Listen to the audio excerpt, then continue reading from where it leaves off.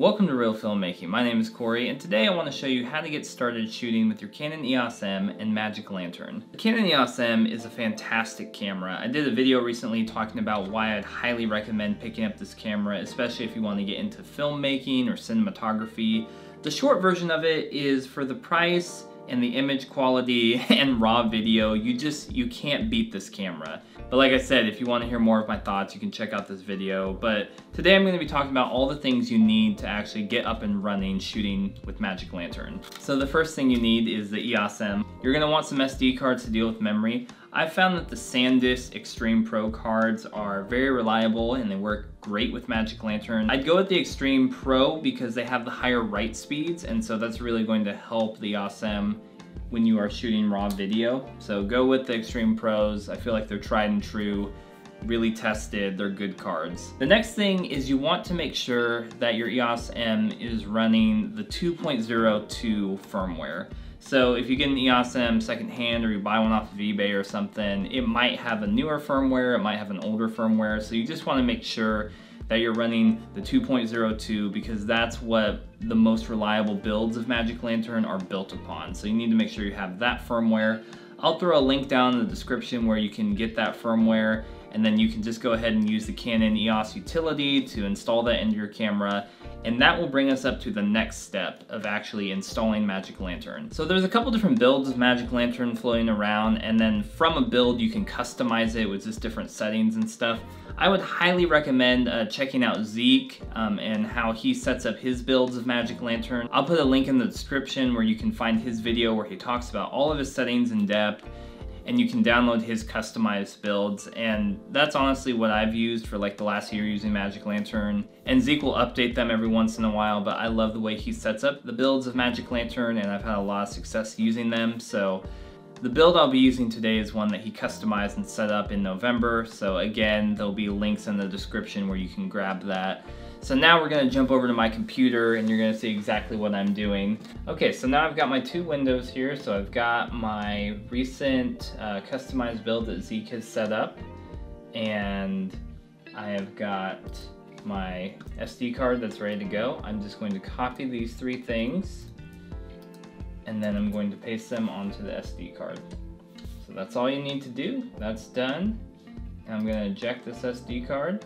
I'm going to install it into the camera. So now that you put the SD card into your camera, you're gonna wanna go to the update firmware, and that's where you're gonna load Magic Lantern from the SD card. One thing to note here is that you have to make sure that your camera is set to the photo mode on the dial as opposed to the movie mode. When you're in the movie mode, you can't access the option to update your firmware, so you gotta be in the photo mode to do that. So you're going to switch over to the photo mode, go to the firmware settings, and then update it, and just like magic, you are running Magic Lantern. So I just got done shooting all the B-roll for this video, but I had a heck of a time actually getting Magic Lantern installed on my camera. Not because it's difficult, but because in the newest update to the Mac operating system, so if you have a Mac and you're running the newest OS, Big Sur, by default formats SD cards in a different way. Quick explanation, when you're formatting hard drives and SD cards and any sort of memory, there's a couple different ways that you can format them. And there's a format called exFAT, which basically allows SD cards to be read by Macs and PCs. But the build of Magic Lantern that's floating around that most people use, and the one that I recommended that you can grab from Zeek, needs to have an MFAT formatting to be used. So I'm going to show you really quick how to do that. If all of this is very confusing, it's actually really simple and easy to do, and you can just double check to make sure your SD card is set up like this, and then you should be good to go. Okay, so we have our SD card in, so what we need to do is we need to open Disk Utility. So you can search for it through your applications, and you'll see your hard drive if you have any external hard drives attached, but then you can see your SD card. So you can see right here, this is actually, it will show you how it is formatted. So this SD card is actually formatted correctly if I wanted to install Magic Lantern on it. It's an MDOS FAT32. If it says exFAT, you need to make sure, so you would go here, you would hit erase, and then you can choose the format of how you want to format the card. So by default, it looks like Big Sur, the newest Mac OS, defaults everything to exFAT, like with SD cards and memory. So you just need to make sure that your memory cards are set to MS-DOS FAT32, or I've used just the MS-DOS FAT. And either of those will allow Magic Lantern to install and boot.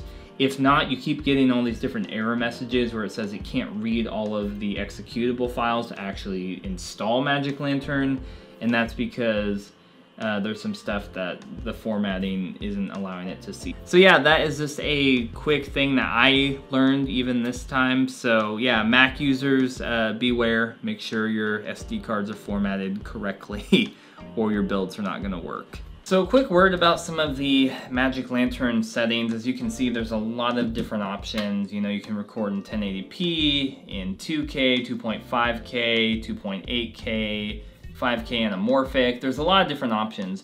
But I would say if you're just getting into Magic Lantern, use the 1080p mode. It is the most reliable, it's the most stable, it's the most tested, and the image is really good that you get out of it. It shoots 14-bit RAW, so there's a lot of room to push colors around, do heavy grades, a lot of cool things that you can do with it. I think it has a very filmic quality to it, and there's a lot of stuff that you can do in post-production to kind of change things. I find that this footage upscales really well. Like if you're working with 4K timelines and 4K cameras, it upreses really nicely to 4K. And sometimes it's hard to tell that it wasn't natively shot in 4K combined with other cameras. But yeah, it's a really nice looking image, looks great. So I'd highly recommend shoot with the 1080p mode just to learn Magic Lantern. And honestly, like when I shoot with this camera, 90% of the time I shoot with the 1080p mode. It's just reliable, it's tested, I can trust it. I'm very happy to run this as a B cam or even an A cam in the 1080p mode. I have shot clips 10 to 12 minutes with the 1080p mode and not worried like, am I gonna drop some frames? Is something gonna happen? Is it gonna time out?